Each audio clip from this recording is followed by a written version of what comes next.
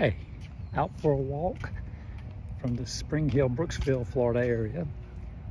As you can see, it's relatively flat. Palm trees were planted most likely. A few grow naturally, but you can see it's not all palm trees. A lot of wooded trees. Sometimes you look around and say, yeah, it looks like Georgia or something. Yeah, we're close to Georgia. But it gets hot in Florida, but the trick is to get out early or go out at night. And it starts to get a little cooler. The mornings are cooler. Even when it says the humidity's high, in the morning it's still damp, it's not right. Whatever they say, 80, 90% humidity, you get out and you're like, this is nothing. This is nothing. They don't ever get that right. It's a wonderful day to walk. People out. Nice neighborhood. Got a street across the way. You can barely hear it. Florida's nice. People retire here. Spring Hill, Brooksville is a nice area. It's further from the coast, so you get a break from the storms a little bit. Not quite as far as Ocala or Orlando. That's more the central of the state, so the storms can die down more. Basically, we'll pay in a nice area like this a little in taxes, but not quite as bad as Orlando or Miami or Tampa or something like that. And your insurance for Tampa, Miami is going to be much worse because of the storms. And flood insurance. Got to know where your flood zones are, even in the central areas like Ocala and Orlando. So definitely Brooksville, Spring Hill area. You know, chat and see if you do you need it. Will it ever flood? With global warming, and in Florida, the politics of it say they call it nuisance flooding. They don't want to use the word global warming and whatever. You know, you just take it as you see it. You don't get the snow like you used to. I came from Charlotte, North Carolina. We rarely got snow and sleet. Probably get one day, shut the businesses down, give it a day or two to melt. That was it. And you were expected to be at work. You know, kids would get out of school early if it started snowing. But here, the odds of seeing a little snow is just really remote. Just pretty to get out in and go, oh, look, snow, snow. Cool. Not that it would stick. You get up to Ocala, it gets a little cooler. Jacksonville, you're right up there at Georgia. You might get a little flakes, get some frosty weather every once in a great while, but it's not, you know, be gone. Midday, it'd be 70 degrees probably. So that's the way it is around here.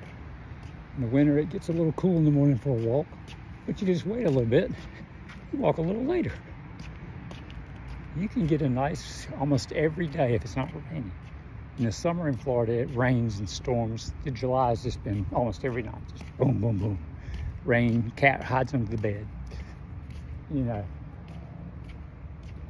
our cat likes to, we have a little lanai, so he likes to go out in the little lanai and just sit and look at the birds and the lizards.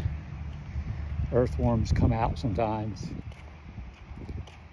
And squirrels squawk at him because they know they can't get him. And he respects the lanai. He never tries to rip through it or anything. He knows he's stuck there. And he hangs out. And then when he gets tired, he wants to come back in. Unlike a dog that would bark at everything, depending on the breeds. Saw a cute Chihuahua today at the Target. Rode my bike, got a little exercise in, and now I'm doing a little walk. Picked up 2 things at the Target, grocery-wise. A little something for my wife. And that's the motivation. You get out, get a little exercise. The walking must have. To get a bike, slowly build your way up. Hopefully, there are some trails nearby here. Always find new ways to get places. I found a sidewalk that was like this wide but like concrete barrier here and road. And then a fence started here. So it was real narrow. I was like, eh. It was a quick way to get there. I could get to Publix or Walmart, Market, just like that. But I don't think I'll try it again. Because you have to kind of, when you're on a bike, you have to yield to those people walking. Where are you going to yield to? You got to stop and get off and kind of hand do the bike. You don't want to take a chance on wobbling just a touch and clip somebody that's walking. They have nowhere to go. So I didn't like it. If something were to happen and I took a fall or something, I'd be in the street. That's crazy. But you know, Sunday morning, it's nice, no traffic. I took the trail up to where the interstate crosses. Target was just right around to the left, no problem. I looked, no cars. I took the left onto the street and rode all the way to Target, and they have a right lane that kind of breaks off. Boom. I was away from traffic. There was some cars getting ready to come, but they were so far away I didn't care. And I got on the right side and pulled into the entrance for there's Target, McDonald's, different stores. It was easy. No big deal. So you guys get out and walk, get a little exercise. It's a little warm now. I was messing with some weeds and then decided to walk. Wearing a black shirt. You don't wear a black shirt in Florida. Black colors absorb light, white colors reflect light.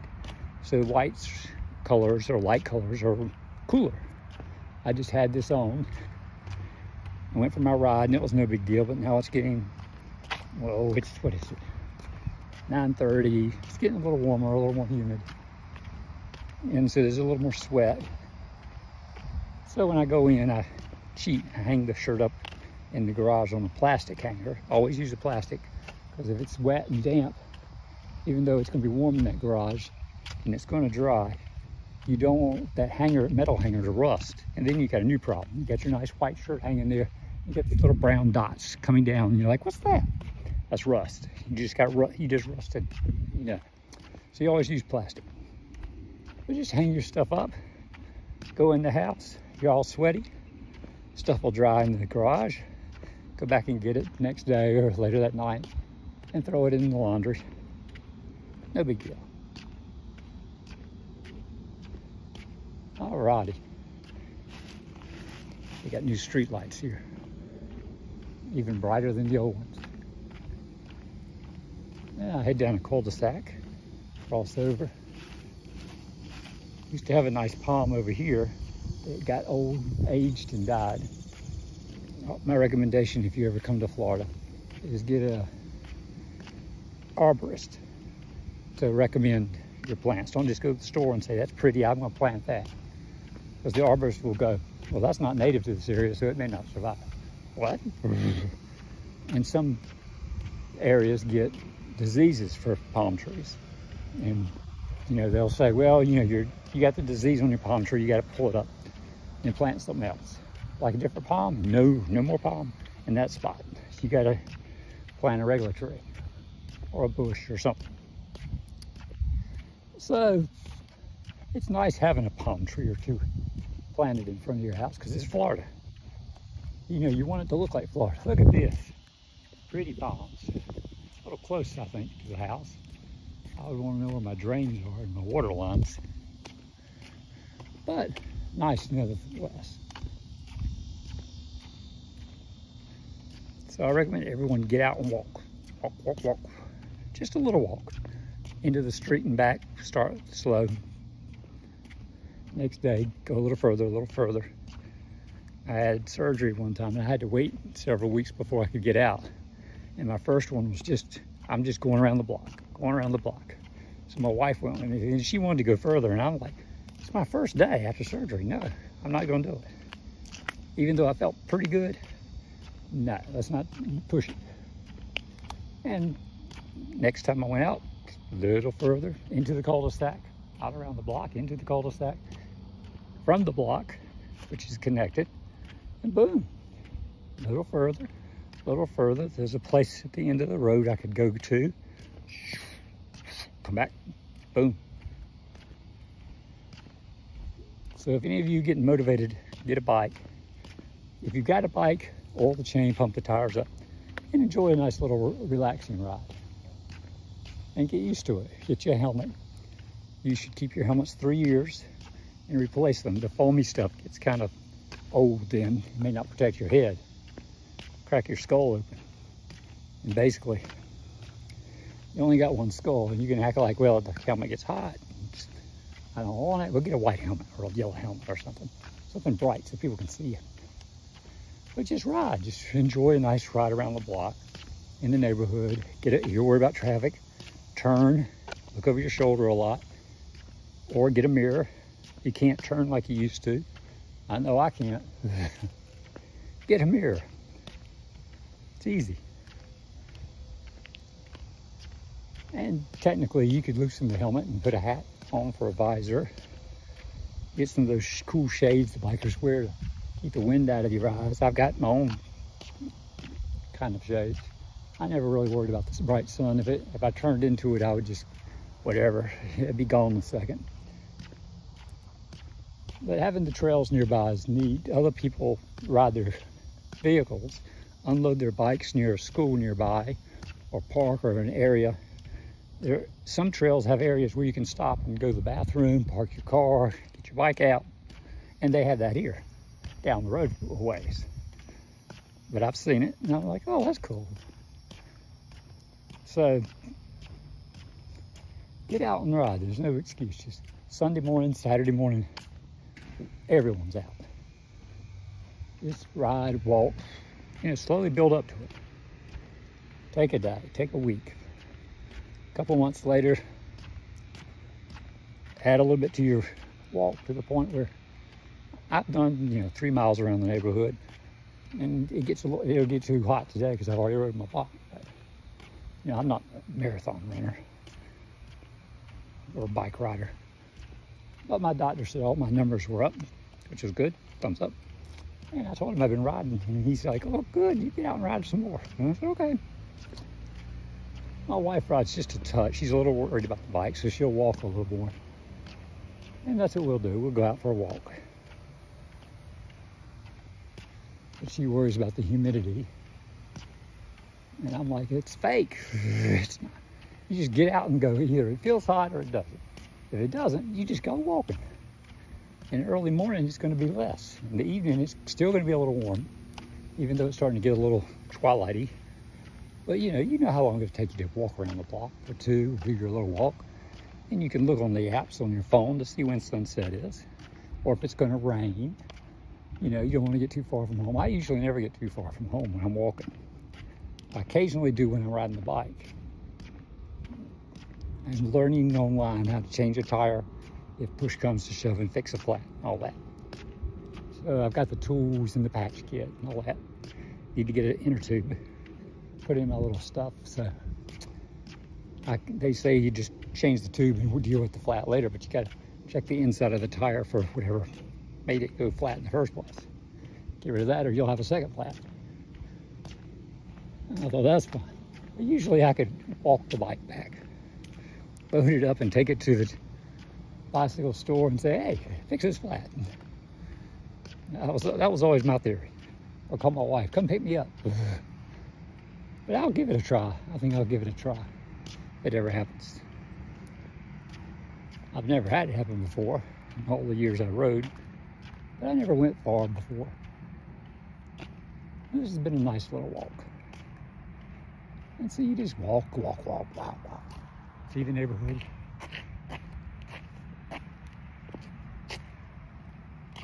Nobody's out. Sunday morning, half of them are probably still asleep. This is cool.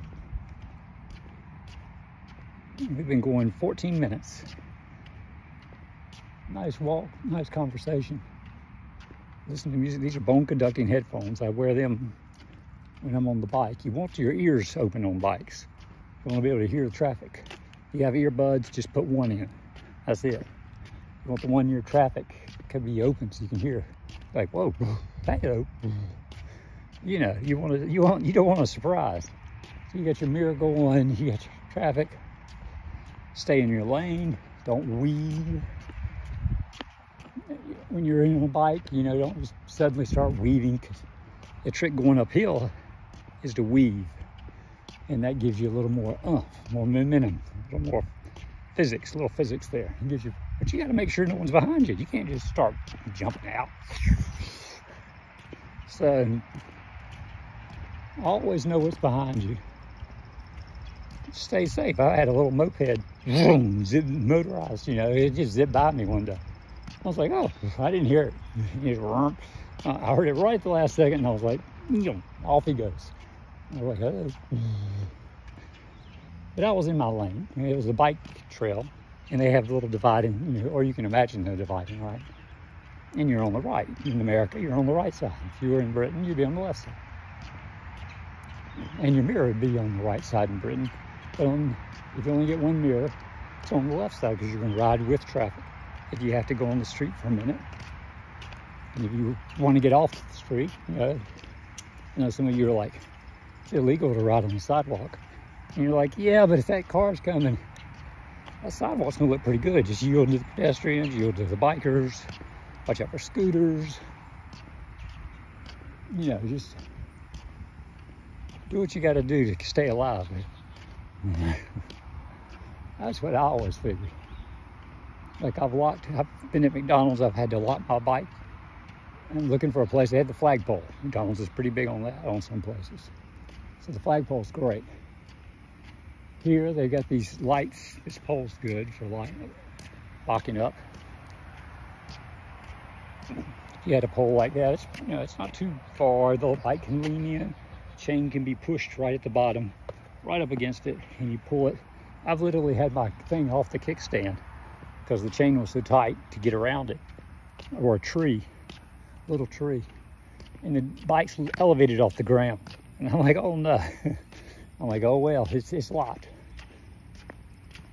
Security on a bike, you want to lock it. You want to get in the habit.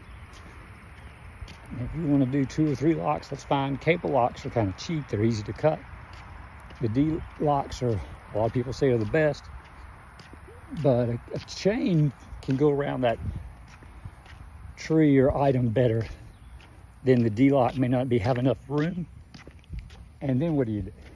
Some people add a cable, which can be cut easy, but it's what they sell sometimes with D-locks to give you that extra bit of room. And you're like, well, the cable's only good for like protecting the front wheel.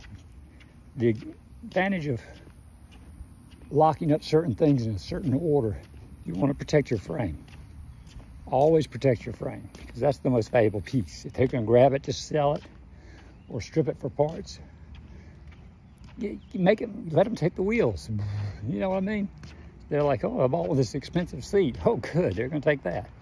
You know, I got these cool pedals. They might take that if they have the right tool. But most likely they're gonna steal the bike. They're not gonna have the technology to pick a lock, so you use a lock type chain. Or I've got a combination that I use sometimes. It goes around for a quick stop. Go to the Circle K.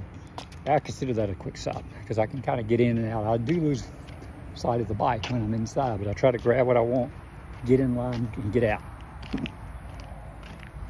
Trick with signpost. If you hook it to a signpost, you know, it may not be legal in some areas. The police may say, hey, you're getting a ticket. You're blocking this handicap signpost. I'm like, no, it's on the front. Yeah. It doesn't matter. Someone might be in a wheelchair or disabled and you have a walker. You have to go around, and your bike could take a little hard for them, even if there's plenty of room. So if you do it at your own risk. But sometimes it's hard to find a good place to lock. And the other thing with signpost is you want to make sure the bolts are in secure at the bottom. Some bike thieves know this. People like locking their bike here. Good. They take the bike bolts out, or they loosen them up real good, and you just lift the post up out of the ground, grab the bike, and throw it in the back of a truck or in a van, and you drive off and you sell it until you find the next bike. You want to make sure that pole's in the ground good and those bolts are on there, and you can't just grab it and lift it up off the ground. They'll get you. So don't let that happen to you. So walking, good exercise. We've been going 20 minutes. just rambling on. Good morning. Somebody. Yeah, you don't always get good mornings back, okay? And biking, walking, you get it, yay. If they just ignore you on their own, a lot of the cyclists that are on those racing bikes, they're on their own world. They're just pumping away. And if they're in a group, you're probably not going to get a response because they're focused on the guy in front of them. Because the guy in front of them, if a squirrel jumps through, hopefully he just, I hate to say it, but he got to run them over or something. You can't just stop because all those guys are so close together. They'll all crash.